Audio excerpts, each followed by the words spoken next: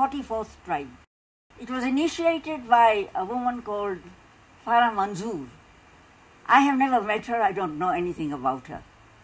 But Zahid had met her, and he said to me, forget it, it's just a crazy idea. Don't bother yourself. I said, fine. The next thing was that the crazy idea had reached State House. So it wasn't really that crazy, eh? So we decided then to at least write a letter, because there was a lot of buzz around it, a lot of jingoism, but no really substantive analysis of what was being asked for. So we wrote a letter which the staff published, and Zahid wrote the letter, and he said, first of all, that no individual has a right to commit an entire community. She was doing this as the entire Asian community wanted to be recognized as the 44th tribe. And this recognition, what was it for and in what form? It came very soon after the Makonde case. And there is absolutely no comparison between the situation of the Makondes and the situation of the Asian community in this country.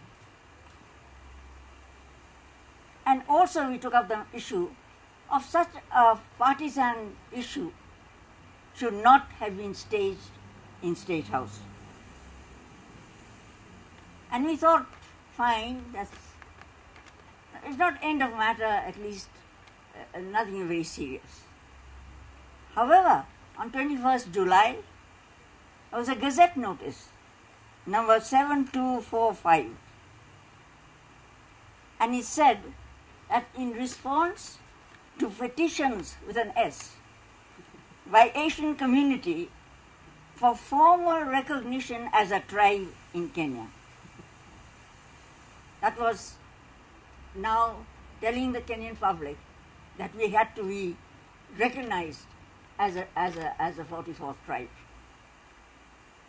The next thing was a TV panel show. I think it was KTN who ran it.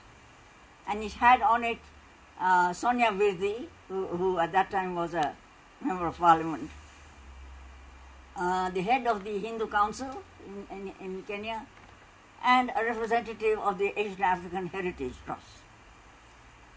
And all of them were gung-ho about this 44th tribe. It was a great achievement.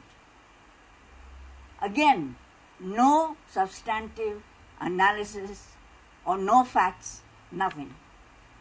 Just jingoism. And of course, a lot of praise about our President Uhuru Kenyatta. So then we decided, myself and Jill Guy, as members of the Kenya Asian Forum, to write a more substantive letter giving some of the legal issues involved as well as a historical background. So, some of the things issues that we raised.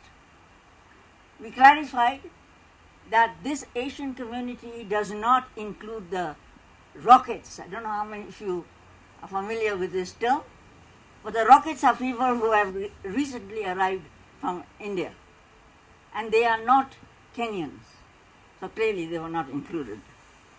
Neither did it include the Chinese or the Arabs or the Japanese or the Vietnamese, who are also Asians.